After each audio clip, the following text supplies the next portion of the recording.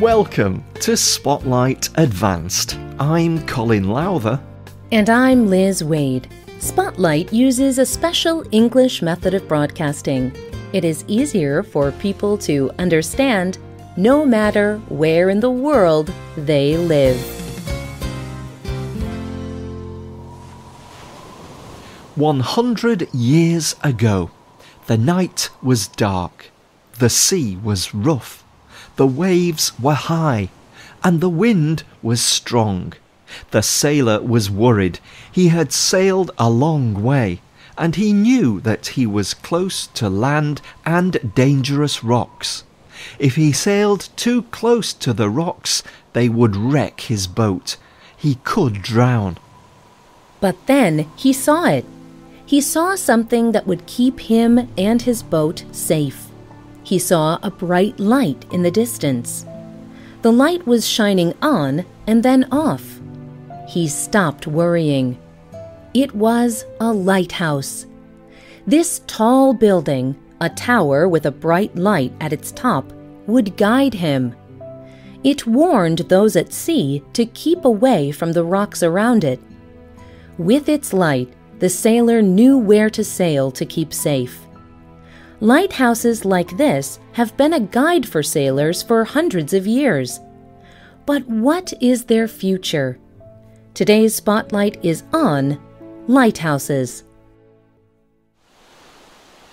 Imagine a world without GPS or computers.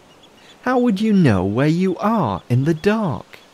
Sailors depended on lighthouses for many hundreds of years. They were built on the coast, on islands, rocks, and even the sea floor. Lighthouses guided sailors. The lights showed sailors where to sail and where not to sail.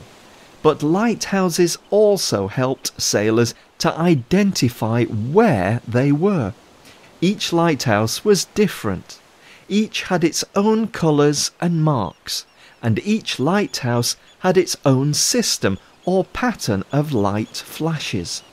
So sailors knew where they were just by looking at the lighthouse both in the day and at night.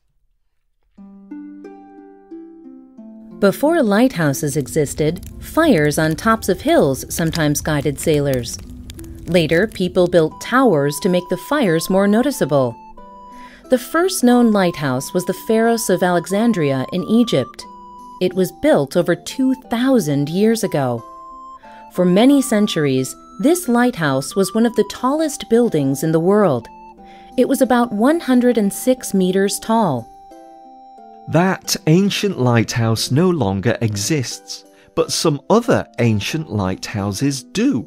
The Tower of Hercules in northwest Spain is one such lighthouse. It was built by the Romans during the 1st or 2nd century. This lighthouse is the oldest working lighthouse in the world. Today, it is a UNESCO World Heritage Site.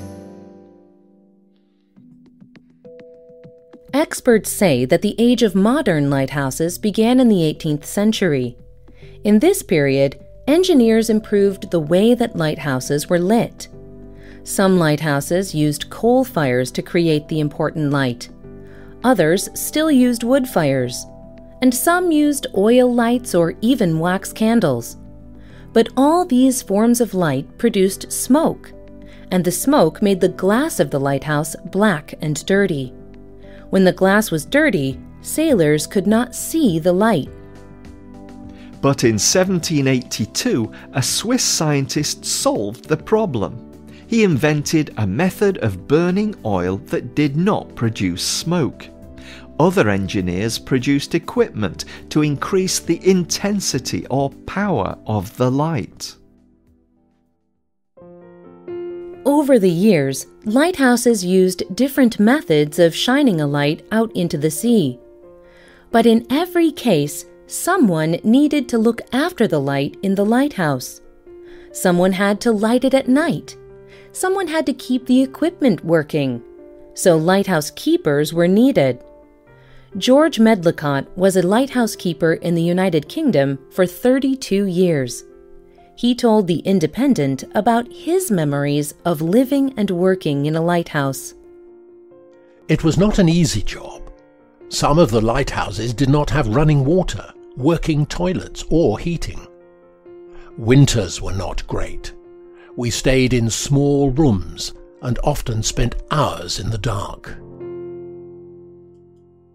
Often a lighthouse keeper had to live away from his family, but sometimes his family stayed with him. Ebony Gregory had an unusual time as a child. Her father was an assistant lighthouse keeper. She lived with him on a lonely island off the coast of Australia. She told The Guardian about his job and how it affected her. My father helped the head lighthouse keeper run and care for the lighthouse and island. They took turns to turn the light on every night and off in the morning. They cleaned the glass. They made weather reports. Our food arrived by air every 2 weeks, along with any letters. If there was bad weather, the food drops would be delayed. I did not have any friends. A picture of my second birthday party shows no one my age, just the 2 families on the island. But times have changed for lighthouses. New technology for lighthouses and navigation has arrived. Soon, there may be no lighthouse keepers living in lighthouses. Many countries, including Australia, Finland, Ireland, and Japan, no longer employ lighthouse keepers. Punta Carena is an important lighthouse on the edge of the island of Capri in Italy. Lighthouse keepers worked there for over 151 years. But now its last lighthouse keeper has left. Carlo Doriano was the last lighthouse keeper of Punta Carena. He did not want to leave. He felt that it was important to have a person in a lighthouse in case anything went wrong with the technology. As he prepared to leave his lighthouse home and job, he talked with the BBC. He remembered storm waves crashing into his window 25 meters up the lighthouse. He remembered storm winds that made the lighthouse shake.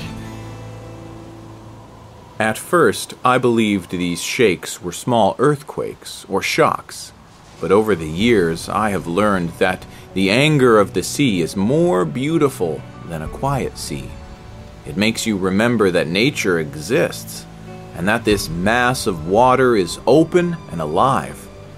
Only someone who lives alone can understand this. My heart is here. When I can no longer keep the light, I think part of me will turn off too. What do you think is lost when lighthouse keepers have to leave? Do you think technology can do a better job guiding boats at night? Do we even need lighthouses anymore? Tell us what you think. You can leave a comment on our website or email us at radio@radioenglish.net. You can also comment on Facebook at facebook.com/spotlightradio.